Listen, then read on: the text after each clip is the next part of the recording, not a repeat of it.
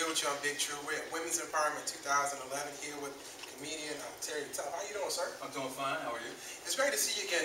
People here in Raleigh are very familiar with you. We remember you from being on Foxy 107, 104 with Cy Young in the mornings. That's correct. And you're an outstanding comedian. Well, thank you very much. Yes, thank you. we know you for your impersonations, and also, but more recently, within the last 10 years, you've actually changed a little bit. You've actually gone from the type of comedy we're used to hearing in comedy clubs to clean comedy. Talk a little bit about your transition over the last few years from what we're familiar with to clean comedy. You're exactly right. When I first started going stand-up in 1987, when I hit the stage, whatever was on my mind, I discussed. But I left the business for about 10 years to help my wife raise our boys. And I decided when I came back, because I was just telling you, I think if God allows you to live and you mature and grow as a man and you don't change, then really what's the purpose of living? Right? And I felt the same way about my comedy. And I knew I could write, I knew I could create stuff, I knew I had voices and characters in it. So I just decided to do clean comedy, and it's opened up a lot of doors for me. I work places now that in the past I couldn't even get a call from. So, but it's just my personal taste. What other comedians do is totally different. I'm not encouraging or telling anyone how to do their stand-up. But for me, I will always be clean as long as I'm in this business. Okay. So tell us a little bit about the most recent projects you have. We have a DVD, correct? I have a brand new DVD out called Clean and Funny, because there's a perception that if you're clean, you can't be funny. A lot of people have that perception, and you don't make money. But if you look around, I don't think any comedian has made any more money than Bill Cosby. Right.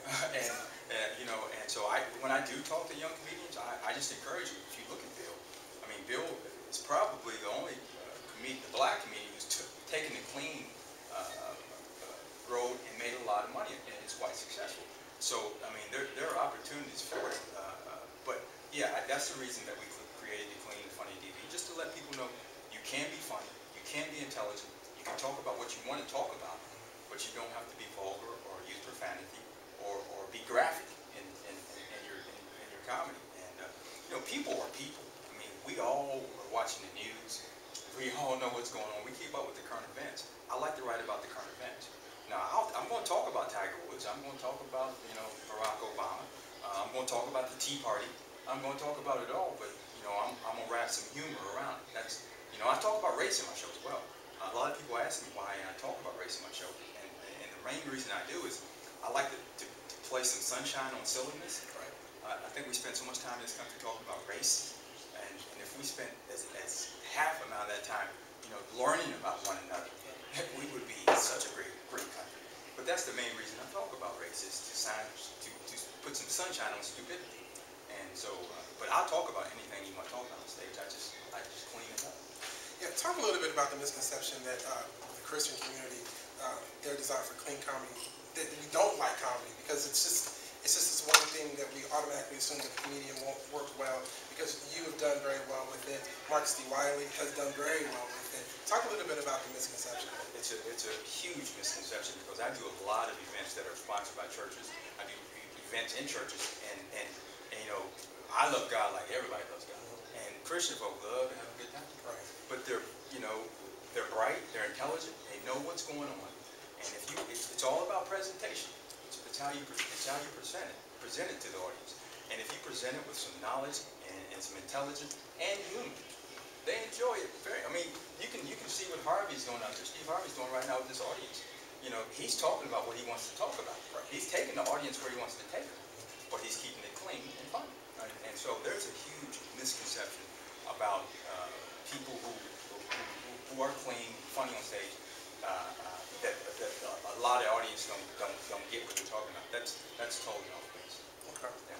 So is that a transition that you see a lot of comedians that are in the comedy clubs now making over the next few years to just broaden their audience? I would like to say yes. I would like to see a lot of comedians do that. I tell you, a comedian who can do it right now and would just destroy the world. Dave Chappelle is one of the brightest kids that you will ever meet.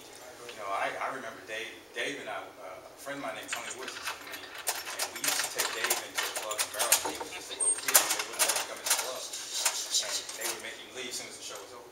Dave has been a bright, intelligent, smart, clever comedian since he was born that way. if he wanted to go clean, he could control the market because he's a bright, intelligent guy. Do I see a lot of comedians going that way?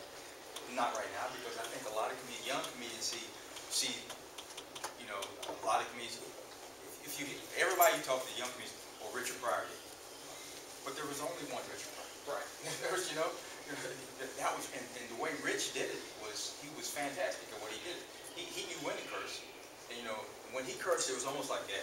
You had to curse right there because that made it sound right. But you know, I just think a lot of young comedians sit down and spend some time with their craft, started writing, reading, understand what's going on out here. It would be just a great opportunity for a lot of young comedians.